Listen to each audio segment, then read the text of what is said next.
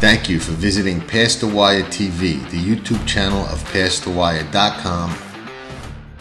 It's 1,000 words fighting back, coming down to the finish. If a picture is worth 1,000 words, this is one stunning picture. 1,000 words just in front. 1,000 words wins the Robert B. Lewis. Honoree P is full out now, second on the outside, and they're coming down to the line, and 1,000 words has done it.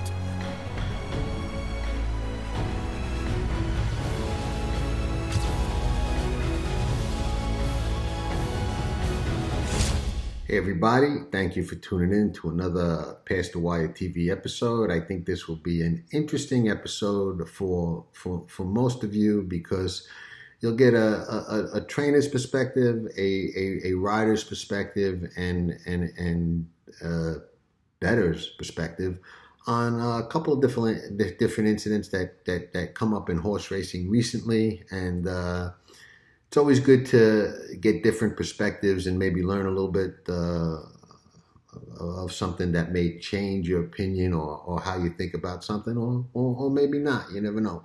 But I think you'll enjoy the show and the different perspectives. And thank you for tuning in. And ciao for now. Enjoy the show.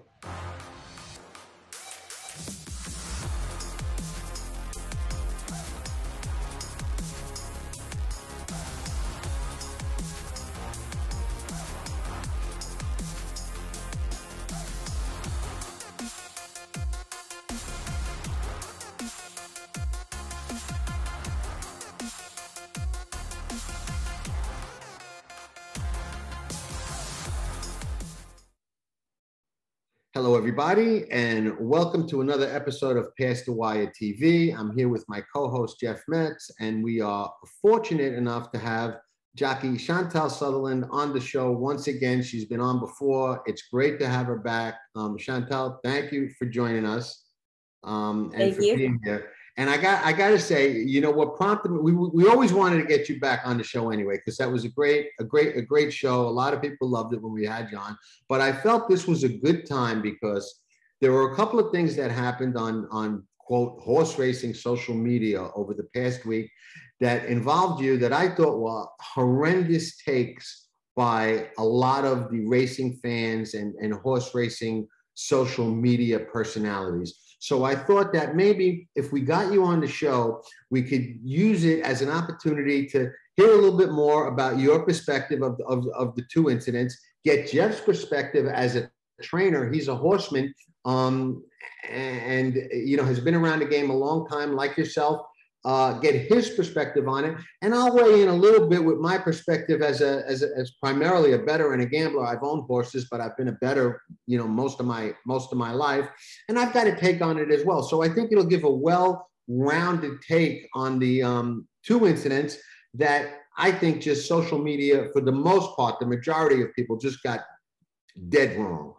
So thanks for coming on and being willing to talk about this, because we talk all the time in the game about transparency and interaction with, you know, the stars of our sport. Obviously, the horses can't talk, the riders can. So when a rider does interact and talk and come on these podcasts and you know interact with people on social media, I think whether you agree or not, people should be polite. So thank you for coming on. And what's your take on that whole interaction thing? When fans demand interaction, then when you do it, they kind of blast you.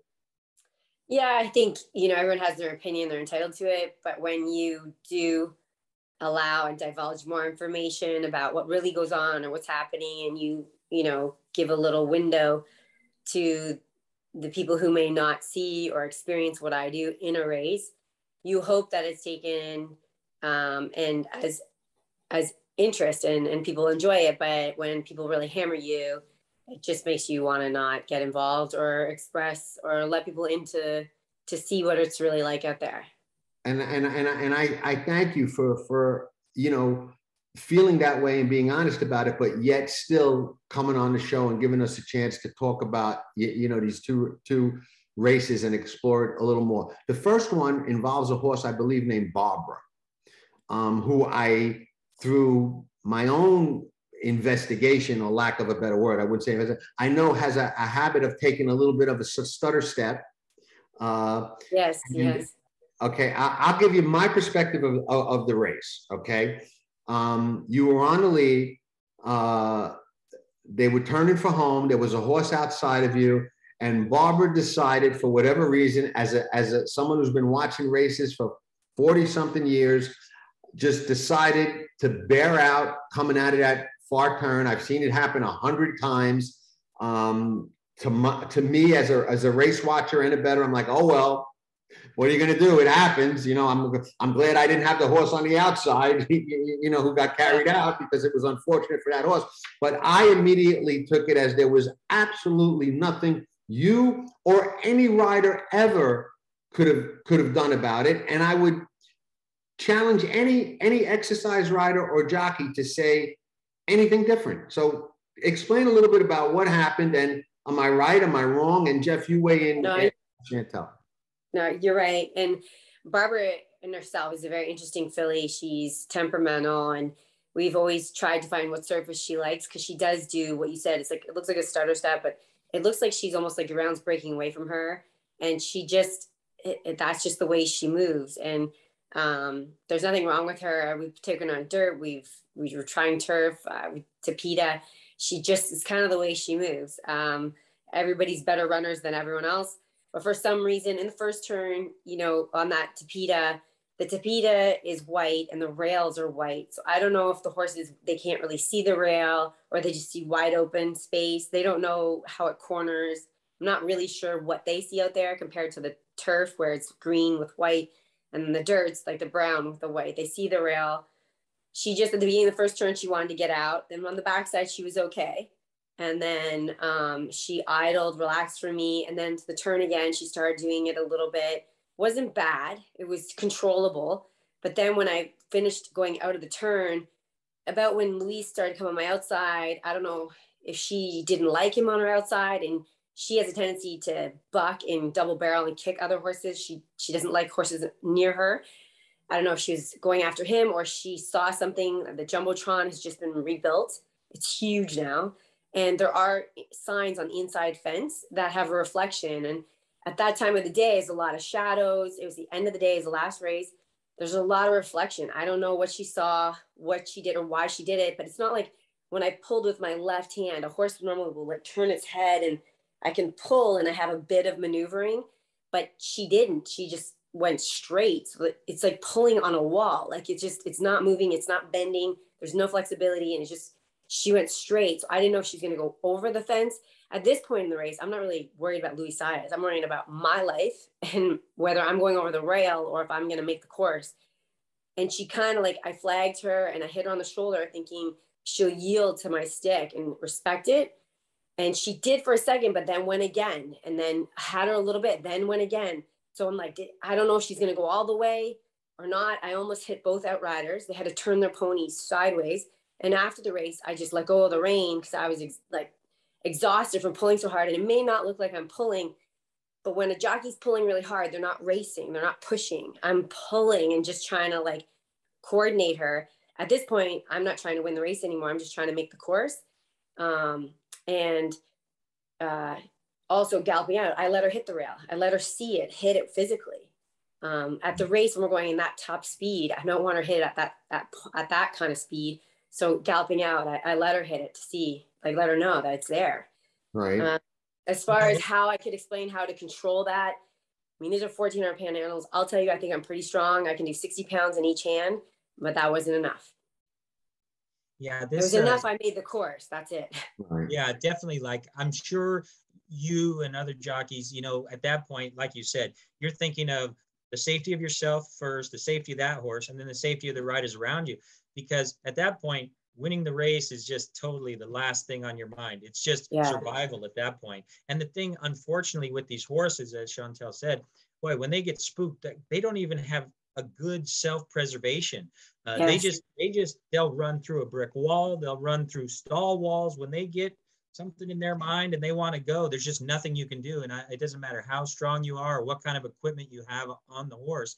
It could be really dangerous. So, I mean, I'm glad you came out of it okay. Yeah, Thanks. no, for sure. It's a dangerous situation. We know the sport is inherently dangerous. But what I just thought was the terrible take was, there were a lot of people that, like myself, watch a lot of races that just had a different opinion and thought, oh, there was something that the rider could have done to prevent that, or maybe another rider would have been able to stop it. And I'm like, no way. It doesn't matter who's on a horse. When a horse decides that they're going to do something, even if it's something that you don't want them to do, there's really, I mean, it's one of the dangers of being a rider. And one of the reasons why ambulances follow riders around a racetrack is because, I mean, correct me if I'm wrong, Jeff or Chantal, if a horse decides to do something, there's no rider, no matter what size, no matter how experienced, that you could really do about it.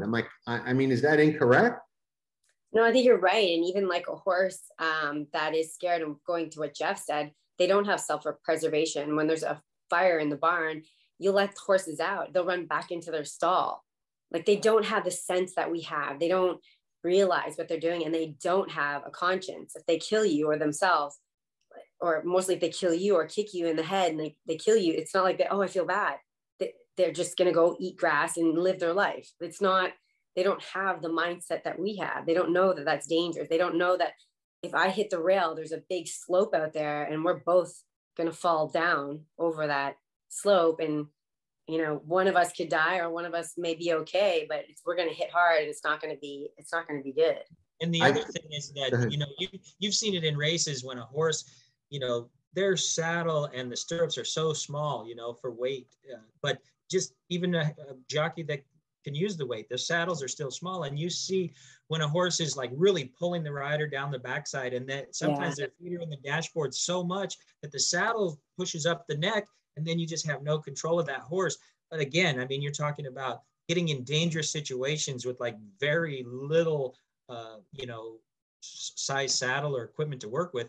And the bit, that's the jockey's main connection with the horse. I mean, it's actually in the rules and regulation. It's one of the safety equipments is the bridle and the reins. But sometimes, funny enough. enough. And funny enough, to your point, I had a soft bit, and she's a young horse, and me, I prefer a ring bit on a baby, just because you just in case kind of thing.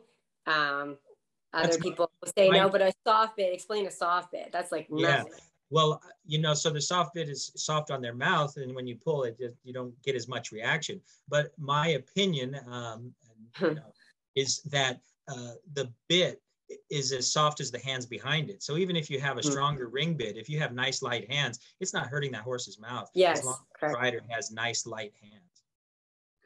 It's funny. The takes I just thought were so bad and so wrong on that it surprised me that many people didn't realize that. I mean, we've all seen disqualifications where they'll show the head on, where a horse is getting in or getting out down the stretch, and the jockey is doing everything humanly possible to try and stop the horse from lugging in, pulling the reins, leaning, hitting this, and the horse just continually lugs in. So, okay. By that argument that people were raising against Twitter, all those jockeys could have prevented that, and they all. And I don't know if Chantal, if you had gotten on the horse in the morning, had you? Or I have been on. You knew that the horse, like you had mentioned that the horse would kick other horses and stuff like that. Yeah. And I think as a trainer, sometimes you say, we got this filly that's very cantankerous, and so we're going to put a female jockey on because she's going to be more, quiet, and she's going to be more she's going to be a good fit for this horse, as opposed to a guy that might be a little stronger, less patient, and they're going to get after, maybe, be a little too strong for this horse. And again, when it did come to strength, it's not a case of holding them in because you're stronger. It's just when they go, they're going to go. So like you said, to that note, I think she actually possibly could have resented the crop, and I've had a colt that I've hit with the crop and they've run into it. It's more, they're like against it. So then it's fine line. You can't use it. I don't know, but she did do it before I had hit her with the crop. So I think she just saw something, or else she really didn't like Louis' size on the outside of me. And also, that being said, when Louis was on my outside, I was having trouble the first turn. Luis is a further back in the race. And then on the second turn, there was a horse between us. And then Luis came to my outside. He had not seen how much I was struggling until he was already committed. And it was too late for him to get back and inside. And I don't think he realized the horse was going to do it that much. And neither did I. So I think when we went in the steward's office, he was cool about it. And just like, yeah, I could see she was struggling. And I'm sure he's like, damn it, I wish I had have gotten to her a little bit later. I could have went inside. But he was already, you know, he's already locked in, like his feet were. And every time he approached more, she went out more and she wasn't going to let him pass. It was kind of crazy. And I'm sure the fans had bet on Luis, and like he's been winning like crazy. And I'm sure I screwed up a couple pick two or exactors and trifectas, but you know, it had. My plan was to win. If she stays straight, I win. Like, yeah, no, you know, it's really part of the game. And I think some of the bad takes are just people don't understand that, you know, horses, you know, they're animals. There's a degree of unpredictability in running a race. Look at some people walk their dogs. Their dog's a Chihuahua and they can't handle it. You imagine a Pitbull or a Doberman or a Great Dane, and one that just sees a squirrel. I'm glad you said that, and I'll tell you why. It's a perfect example. Okay, I have a bunch of dogs, and I work with dogs that have been abused and rescues and stuff like that. And I have some guard dogs. I have Cane Corso and Rottweiler that are killers, and I've got Chihuahua rescues. Okay, now my dogs are very well trained. Okay, and I'm an excellent trainer and a very responsible dog owner. But if I go, and my dogs are great together, like I bring in we just brought in a new rescue Chihuahua that was a stray, abandoned in the street. Somebody obviously dumped her. Nobody was going to adopt her. She was pathetic. We brought her into the home, and she's a queen within a day. Okay. She's terrified and shivers. She won't even look at you, but she's starting to come out of it, and we're working with her. Now, my dogs, my Rottweiler and my Cane Corso, they'll kill anybody that comes in here if they're not supposed to be here. Okay. Yeah. And they're great when we bring in these rescue dogs. They know it's a rescue. They've learned how it is. They protect her. They guard her. They're as gentle as can be with any of the other dogs I bring in. Okay. Because they know. But yet, if I'm going in the other room to work out, or if I'm going in the backyard, or if I'm doing something else, or in here right now, okay, my dogs are in here. I don't have them together, because as much as I love and trust my dogs, they're dogs. They're unpredictable. You don't know what could happen, what could spook one, what she could do, or one of the other ones could do to the Rottweiler Cane Corso that you don't know. You know, that's why I see people, they'll leave their kids with their dogs, and they'll, you know, the dog will bite the kid, and they'll say, oh, that's terrible. Well, you don't know that the kid didn't poke the dog in the eye or do something accidentally, or, you know, I saw a video once of everybody was laughing on Facebook of a kid who was riding a Rottweiler like it was a horse, you know, and the mother's bragging about it. And I'm like, that's just a disaster waiting to happen, and you're going to blame the dog. And it's not the dog's fault. Animals, whether they're horses, dogs, or anything, there's a level of you know, that you can't predict or anticipate. And, you know, my dogs, even with me, if my Rottweiler and Cane Corso, I'm sitting out by the pool, and they decide, you know what, we don't like him anymore, we're going to kill him, there's nothing I'm going to be able to do about it. You know what I mean? No matter, you can't say, oh, well, you raise dogs and you train dogs like a jockey rides horses. You know what I mean? You're supposed to know what to do and what to be able to do. Nothing I'm going to be able to do. There's a level of trust and a degree of danger in anything you do with a powerful animal. And a racehorse is what, 1,400 pounds? Yeah. And you're going 30, 35 miles per hour. And also, Jeff, we're not on these horses every day. Like, trainers are on their ponies every day, but I see this horse once a month, and I see him for 20 minutes. That's what I was going to say. That, you can hear it now. Thing was for the other jockeys, when these horses do this, I mean, it's a split-second thing. I mean, you don't have a lot of time, and even when it does happen, you don't have a lot of recovery time. So when these things happen, I mean, like the horse coming next to you, I mean, sometimes it happens so fast, and they're right next to you, and there's nothing. Right. You can do. Yeah, and you're talking. Hope their legs don't get tangled up. So. Sure. And you're also watching the race, you're watching the replay. But in my life and in real time, we're a quarter of a mile. We're talking, it had 18 seconds to evaluate and react and handle my situation. I had 15 to 18 seconds in that time period, because it's with a quarter of a mile, you get 21 seconds, 22 seconds. So I have 18 seconds. How fast is that for you? You get to watch the replay and you get to see it over, and it's not for us. We're seconds making decisions and choices. Right. And you know, but even if you have more time, I mean, what can you do when a racehorse decides to get out like that? I mean, even as a trainer, Jeff, I mean, you do everything you can to try and teach them or correct them, but there are some horses are going to do what they want to do. Like she said, you know, sometimes we'll have the jockeys come in the morning and get to know the horses. So especially first-time starters, so they know what any idiosyncrasies. Once you've ridden an older horse a time or two and it has a pattern, you know about that horse. But a young horse or a horse with first time or second time starters, there's always nuances that are new. So if the jockeys could get on the horses in the morning and get to know them, and they can give us feedback and say, hey, you know, maybe try this, maybe try that. And one of the things that I hate as a trainer is a horse that wants to get out around the turn. Because whenever I say when a jockey has to hold them in, it's like driving with the brakes on. And so a lot of times we'll try equipment, maybe an outside extension blinker or something. But if that horse can just run around the turn as opposed to the jockey having to hold it in, now you're not like driving with the brakes on, as I say, and you actually can keep flowing along in the race. And but I guess that would lead us to this next kind of topic that we were going to talk about jockeys when they're out in the race and when a horse starts to get tired.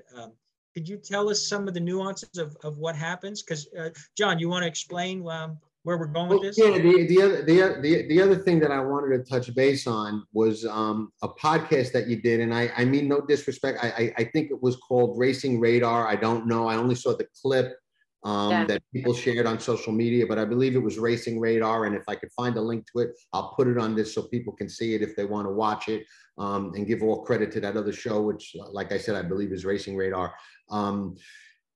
It was a podcast, I think, that you did where you mentioned something about giving a rider room when you had no horse left at all, telling the rider, go ahead, go. He was loaded, went on, win the race, and you made a comment, something like, well, you know, it was race riding, whatever. Now he owes me one day, you know, he'll pay back the favor. That rider will pay back the favor. And I took it very casually. I didn't think anything was so earth shattering about it. I knew that some players might get the wrong idea and just have like a negative take on it because there's just so much negativity attached to the sport. But having been around the sport a lot, I know that that's a case-by-case basis, I believe. And again, correct me if I'm wrong, that there are times that when a rider will decide to give another rider room. There are times when a rider will decide not to give another rider room. And that's a case-by-case basis. And there are 1,000 different things that may go into that.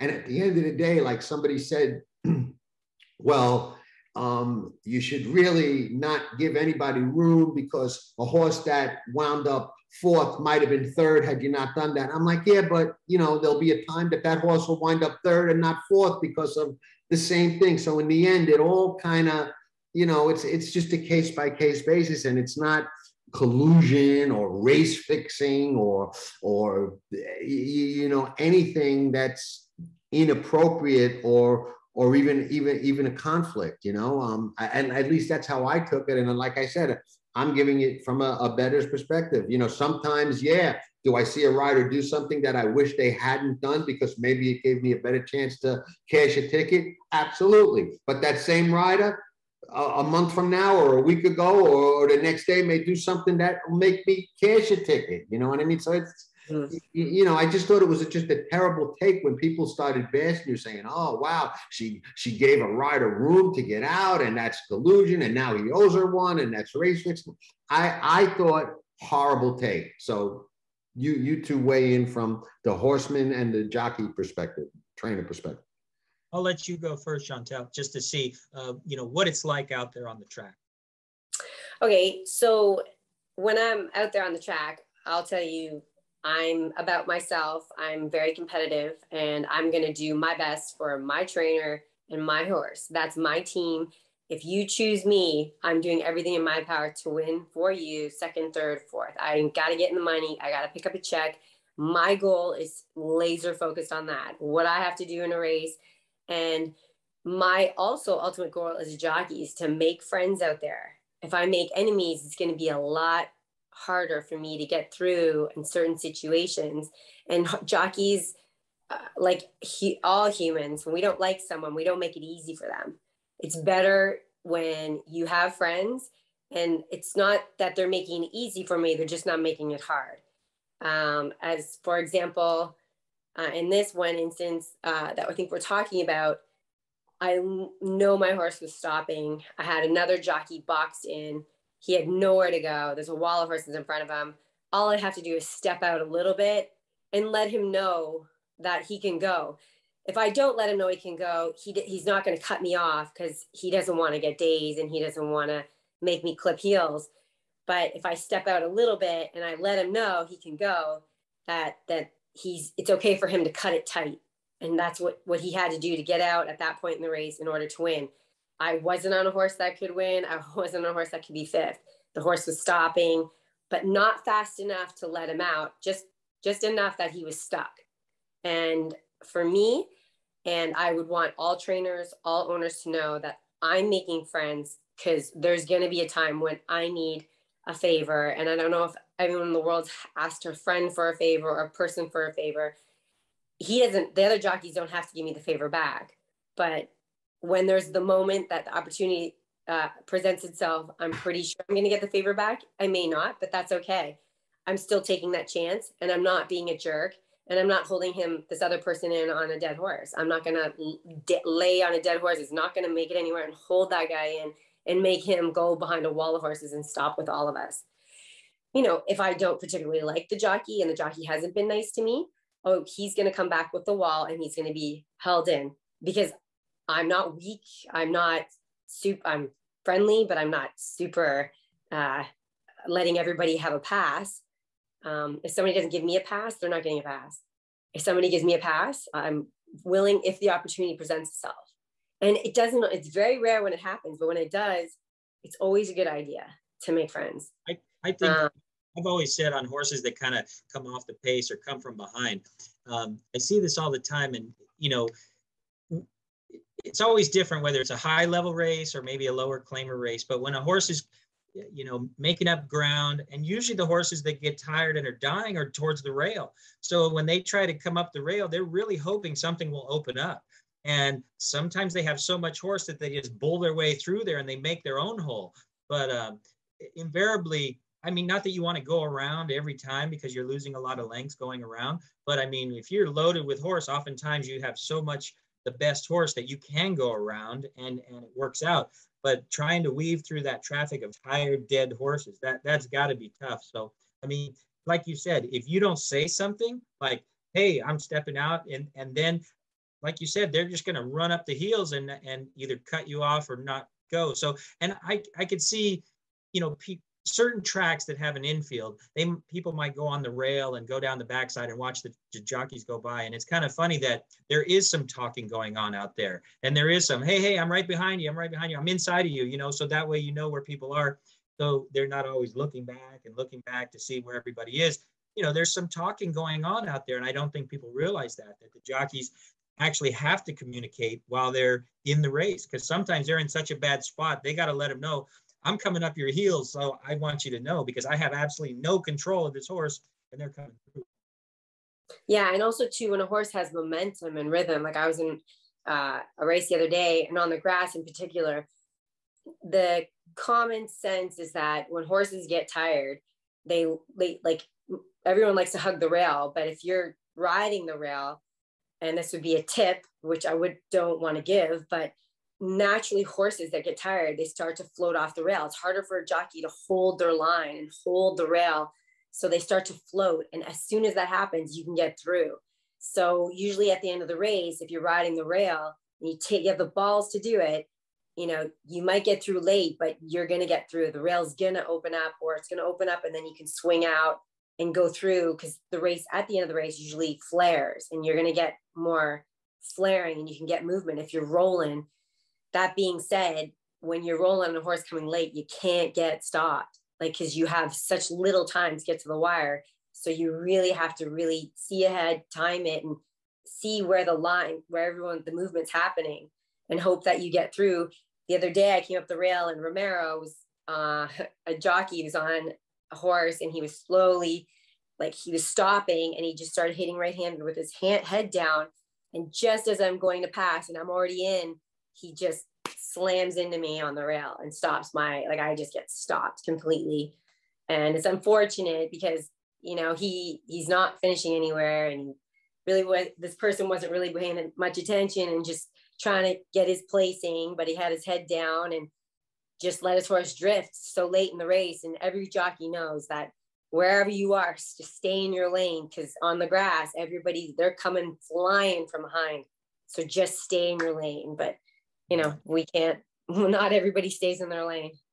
Jeff, as a trainer, what would you say to all the people that on social media that were complaining about giving that rider room because it affected other horses in the race that maybe finished, like I said, fourth, that maybe would have been third or second or fifth, and you know that it affected their placing because a rider gave another room? What's your take? You're a trainer. You want to win. Your owners want to win. You want to win for your owners. You're all in, okay?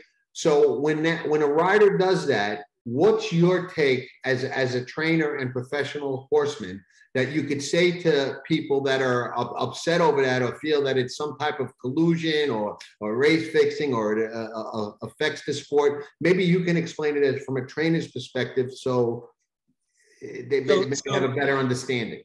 So obviously, like, I'm a trainer, I'm competitive, I want to win. But once you get to that point, so let's say Chantal's on my horse and the horse is dying, and now I'm the trainer of that horse. We're going to run 8th, 9th, or 10th. We're not going to be on the board. We're not going to get a check. That's just the way it is. So to ease out and let a horse come through on the rail, now, if I had a different hat on and I was a gambler, now that would be maybe a different scenario. But you're asking me as a trainer. And as a trainer, I would want the safety of my horse that she's on. And I would want, you know, just get out of the way. This horse has momentum. You know, he's loaded. He's either going to run you over or he's going to bull his way through. So in this case, you step out a little. That horse goes on.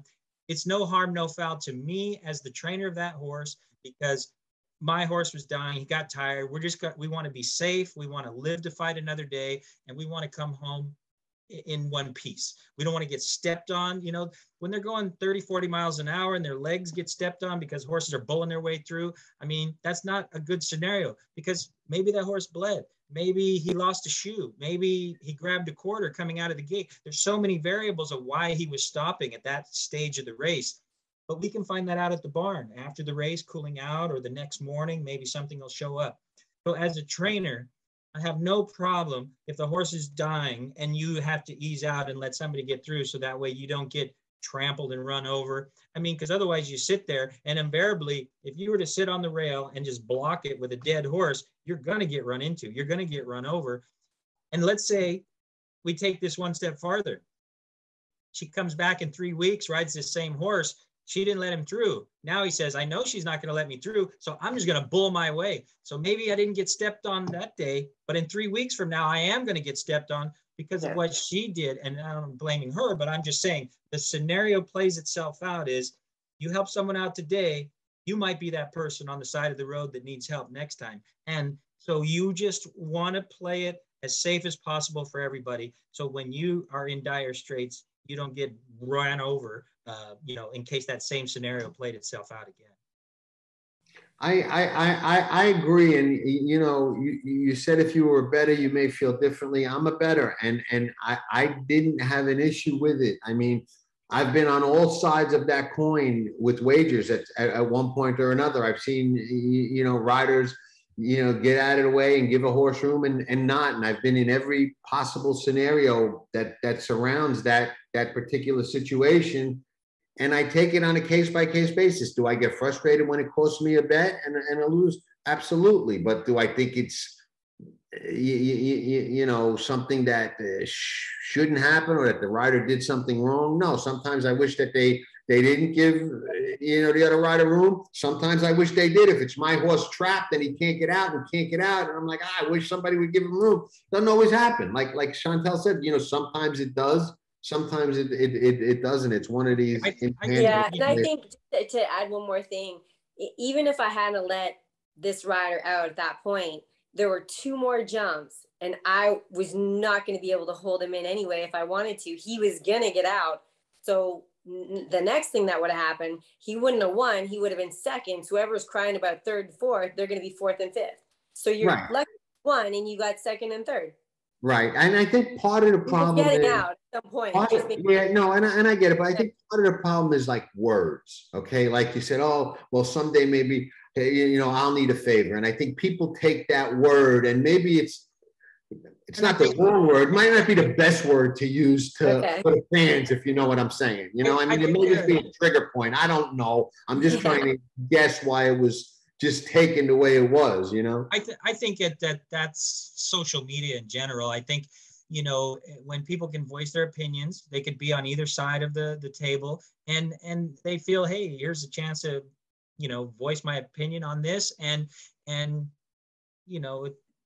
there's always going to be 2 sides, but I don't care. It could be the nicest, thing out there, and somebody could find something wrong with it. So. Horse racing. No jockey owes me anything, and I owe no jockey anything.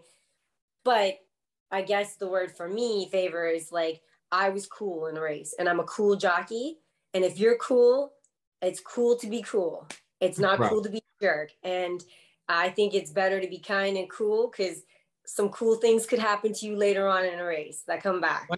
And I think, you have these certain jockeys that ride tight, or they're always putting you in a bad spot. And I think, they're not going to let you through. So then you're always having to play this cat and mouse game. And I think that the horses are the ones that suffer, and then the horses, the trainers. But that's why when I think, if you just, like you said, you play it cool. So down the road, if you need something and you're like, hey, they know you're there. They're not going to slam you. Sometimes they have their head down and they do it by mistake, or, they're still learning, some jockeys, but and you say, hey, when your horse is dead, watch what you're doing. And I agree what you say. A lot of times horses get tired and they float out. But John, if we go back to that little point, you say, oh, as a bettor, well, sometimes, let's say the horse you have, whether you're the trainer or the bettor, and you're laying mid-pack and your horse starts winding up at the 3/8 and he's coming with a run. Now you're going to say, is he going to get through on the rail? Are these horses going to float out, get a little bit tired? Is some seam going to open up, and are we going to time it just right to get through? Because the minute you tap on the brakes at that point of the race, that's what costs you seconds and thirds, seconds and wins. And maybe you get totally stopped and you can never get your momentum going. I don't care how agile the horse is. They just can't restart that big momentum of a 1,200-pound animal. So, was there anything else, John or Chantal, that you wanted to bring to this social media transparency? I would say this, okay, and it comes to mind, and I'm reluctant to say it, but I'm going to say it anyway. I don't mean to say it in a negative way, but it may come across that way, especially to the people on social media. But I love horse racing. I think it's a great sport, and I've been in it my entire life. And the thing about it is that there's a lot of variables to it. Okay, there's a lot of intangibles, and it's a very complex dynamic. I mean, the riders are in the same room and have somewhat of a camaraderie. Then they go out on the racetrack and they're competing against each other. It's got some strange dynamics. And Jeff Mullins, the trainer, said something years ago that I think is true to some extent. And he caught a lot of flack at the time for saying it, but he said something to the effect that if the average fan and average bettor knew everything that went into and is involved in getting a horse to a race and on the backside and in training and in riding and in racing and all the dynamic, they might not never bet, you know, because it's that complex. And he was, oh, how could you say that as a trainer? That's terrible. They wanted to tar and feather him, similar to like they did to you.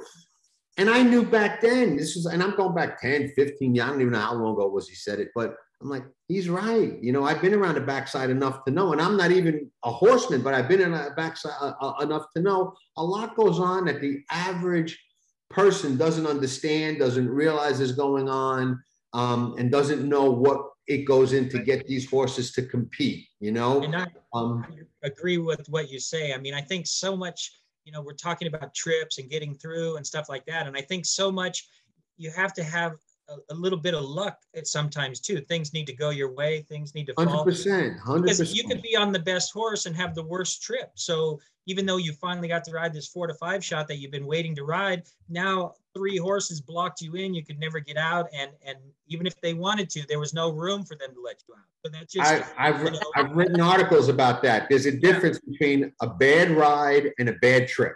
There are some trips that are just horrendous, and it's got nothing to do with the rider. You know what I mean?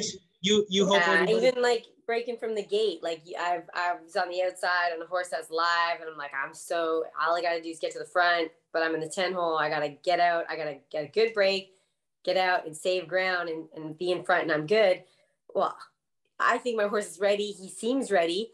And for some reason, he just lost his attention and missed the break by not bad, but enough. Now I'm behind horses going, oh, like I'm like, I'm toast. There's so much, you know, from the paddock to the post parade to the starting gate to the load to the break, and then everything else in the race. So there is a lot. That's not counting the few weeks leading up to it. You know, how about the other day? I was in a race and we were on post parade, and the bridle starts to fall off. They forgot to attach the top. Like, Jesus, thank God it happened before the race. And then the other day, I got a brand new saddle from Japan. I'm going to the gate. We're about to load, and my right stirrup falls. The keeper, it broke. We had to go back to the paddock, get a new saddle. But could you imagine there's so much stuff that happens. Exactly. And, you know, you said something that I'm glad you said. You said, you know, your horse just didn't get, you know, lost focus and just for whatever reason didn't get out of the gate. Now, that's another situation that can happen to any rider at any time. And you'll have fans and bettors watching, oh, Chantal didn't get out of the gate like she was supposed to on the speed horse, and automatically blame the rider when realistically there was nothing you could have done. Well, look at what happened. Yeah, to that the other day, Irad was in the race, his stall, and Emma Jane Wilson was on a filly that was really temperamental, and her horse, everybody was settled. They're about to go, and her horse does something that spooked Irad's horse. It flips. Irad hurts his knee, and he's out. So I mean, wasn't Irad's horse's fault. It was the other horse. But how could anyone control that? It's like we're talking. I mean, they're still wild animals, and we think we can control stuff, but it's an illusion. We're really good at making it look good. Absolutely. We'll wrap up with this, and I'll make it quick. Years ago, when I was a kid and first starting to cut school to go to the races, okay, I wasn't even allowed in the racetrack, okay, and I used to go to Aqueduct, and somebody cut a hole out in the fence where me and some other friends of mine, we used to squat down and watch the races right at the top of the stretch, okay? And we would see the horses coming out of the backstretch around the far turn and then run away from us into the stretch. And it gave me a completely different perspective of horse racing, because when you watched it there, it was a race. You could hear the breathing, the snorting, the bumping, the riders talking, cursing at each other. And Angel Cordero was probably the king of New York at that time and known for being one of the most tough and aggressive riders. And I remember, I just have that kind of memory. I remember there was one day that we were there, and as they were coming around the turn, there was a rider on the inside, and they were screaming and cursing at Angel. Angel, let me out, I got a horse. MFer. They were cursing, let me out. And he let the guy, okay. And he let him out. And I heard and saw the whole thing. So that's not something new that just started happening now. And I saw Angel Cordero get yelled at and ask somebody to let him out, and he was known as being as tough and aggressive as anybody, and he let this rider out. I don't remember if they won or what happened, but I remember the incident. I remember hearing that kind of hollering and stuff like that going on. So it's part of racing. It's part of racing. That's great. Your story is a great visual for a movie when they make the next movie about horse racing. That's a cool story. And the little parting thing that all people at NYRA, I'm not the one who cut the hole in the fence. That's it. NYRA holds grudges. They hold grudges. And I'll just say, you know, as someone that puts himself out on social media and does different things, you know, about horse racing, you know, there's people that are always going to bash it. You know, we're always fighting an uphill battle in certain areas. But I think, Chantal, that's why I don't think this bothered her maybe as much as it bothered John. And it's because she's been a woman in a man's world. There's no way around that. And so she's always had to fight the uphill battle. And the three of us together in horse racing, you know, there's always going to be detractors. So I think as we're in this game longer, we just let things roll off us. We don't take it personal. You know, as long as our friends and family are there for us, I don't think these naysayers, they can say what they want. And, you know, it's at the end of the day, as long as we're happy with ourselves. So anyways, thank you. Yeah, thank you too. And one of the greatest quotes my friend told me, Emma Jane Wilson, was, you know, lions don't concern themselves with the opinions of sheep. And I'm not saying and discredit all of my friends or my fans or anyone who likes the sport and has a voice. It's really important to have a voice. I love challenge. I love arguing, and I love conversation. But sometimes when you don't know what you don't know, you don't know. And when you know, you know. So that's exactly. And there are certain things about racing that are subjective and opinion. I don't believe is one of them. I think this is, very objective, and it just is what it is, whether you understand it or not. You know. Yeah, you know what you know. The quote of the day, which I'll give Chantal, is "It's cool to be cool." It's cool to be cool. Yeah. And it was very cool of you to come on and kind of deal with this head on when you really didn't have to and have absolutely no obligation to. Well, I love you, and I love coming on your show, and I love we feel the same. And thank you. And you're so knowledgeable. It's fun when speaking with people who get it. It's awesome. So, and I love your show. So anytime. Thank you. Appreciate it. All the best to you. I'll stop the recording now, and then we'll say goodbye off camera.